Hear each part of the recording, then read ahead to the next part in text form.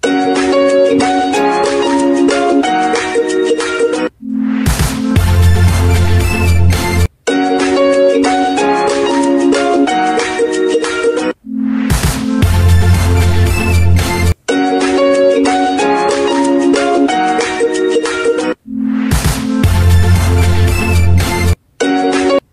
back to etc. by Juliana Soria.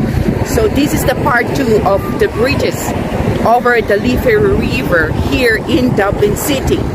Kung napanood nyo po yung first upload vlog ko sa mga bridges dito sa Dublin, ang reason po is to connect the South Sider and the North Sider para mag-cross over po sa mga bridges. So umpisan na natin, panoorin nyo po, sana patuloy nyo akong samahan sa paggala at pagtawid ng tulay dito sa Dublin City Center. Come on, let's go! So this is the first stop, O'Connell Bridge. O'Connell Bridge, formerly named Carlisle Bridge, na dinesign ni James Gandon at siya ay binild between 1791 and 1794. Ayan, bali ang pinaka-side ng bridge. Makikita nyo siya dito sa videong ito. At dati siyang hump and narrow para ma-prevent at ma-solve ang problema sa traffic congestion at ma-relieve ang streetscape. Ito ay winaiden at reconstructed. Next stop, Rosie Hackett Bridge. Rosie Hackett Bridge ay pinangalan sa trade unionist na si Rosie Hackett.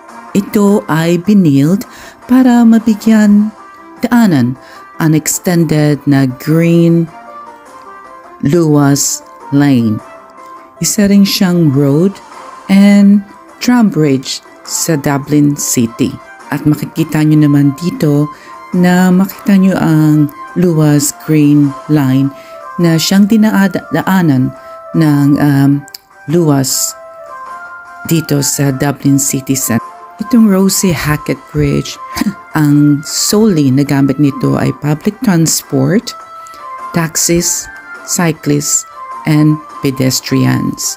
Sa kuwang ito, makikita mo ang pinakagilid ng Rosie Hackett Bridge.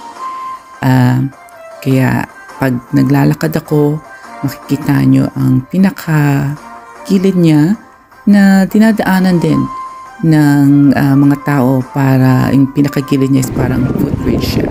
Next stop, the Talbot Bridge and the Loopline Bridge.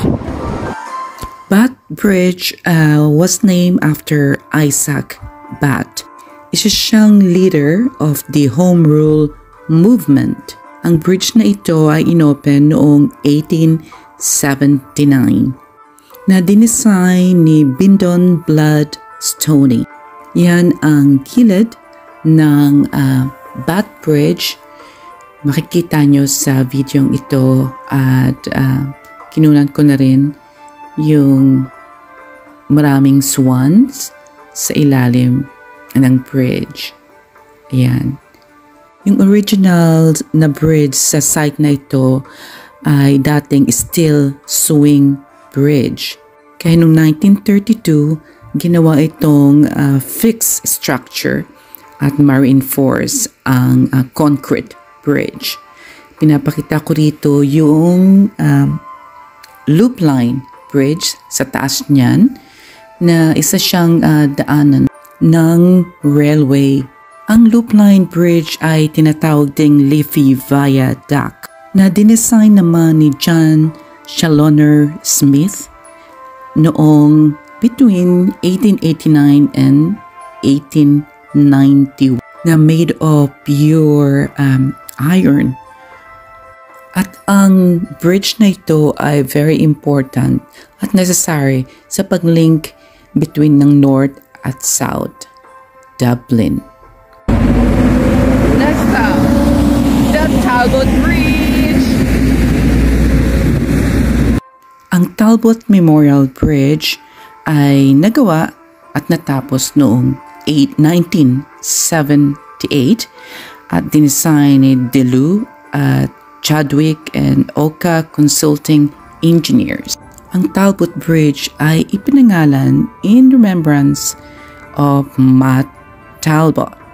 At ito ang site ng Talbot Memorial Bridge na makikita rin over the Liffey River. Ayan, made of concrete siya. At napakatibay naman talaga nitong bridge. Welcome to Sean Casey Bridge.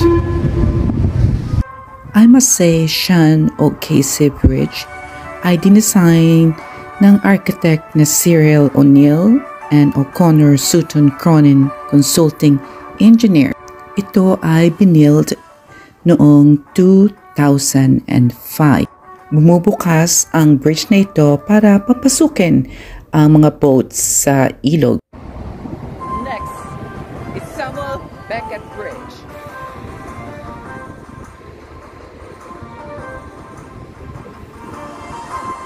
Ang Samuel Beckett Bridge ay named after sa Irish writer na si Samuel Beckett, na ang lead designer ng bridge ay si architect Santiago Calatrava, na officially open noong December 10, 2009. Ito ay mayroong 31 cables at ang bridge na ito ay capable of opening na 90 degrees para maalaw ang malalaking barko at mga ships na mag-pass through sa bridge na ito. At makikita nyo naman, ang shape niya ay harp na design, which is the national symbol of Irish noon pang 13th century. Bali, I like this bridge. Maganda kasing design niya, unique siya. Ayan na makita nyo sa video niyan, di ba parang shape siya ng harp at yung 31 cables na makikita nyo sa video na iyan na nakakonect sa bridge. Ito ay with decking provided for 4 traffic at 2 pedestrian lanes. Very unique design at makita nyo rin dito, katabi lang nito ang kayaking office. Pwede ka mag-rent kung gusto mag-kayak sa river. Ito yung bagong renovated na 2 maliit na bridge na katabi lang ng Scherzer Bridges dito beside Samuel Beckett Bridge. At papakita ko sa inyo kasi before it was an old bridge. Ayan, bali, bago na siya, renovated ang Scherzer Bridge. At sa aking paglalakad, gusto ko na rin kunan ang iba't ibang tanawin na madadaanan ko katulad nitong boat. Ayan, sa video yan ay bali ay restaurant boat along the river bank. At matatanaw mo rin dito ang isang barko nakadaong sa gilid ng canal dock. Magtataka ka kung bakit at paano nakapasok ang barko despite sa maraming bridges na dadaanan nito. Kaya ayan ang restaurant boat. Pero The last stop, Tom Clarke Bridge. Say Thomas Clarke Bridge, which is formerly known as East Link Bridge, was officially renamed as Thomas Clarke Bridge ng presidente ng Ireland na si Michael D. Higgins para i-commemorate ang Irish Republican na si Thomas Clarke noong May 3, 2016.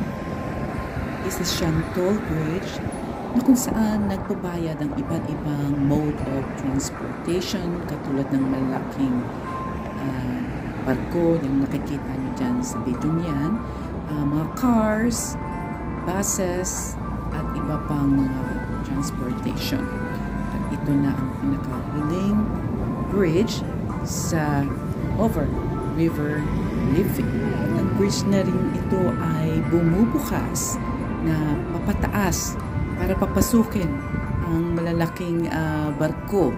Dahil ito na nga ang last bridge, ito ay papunta na sa Dublin Port at Dublin Bay.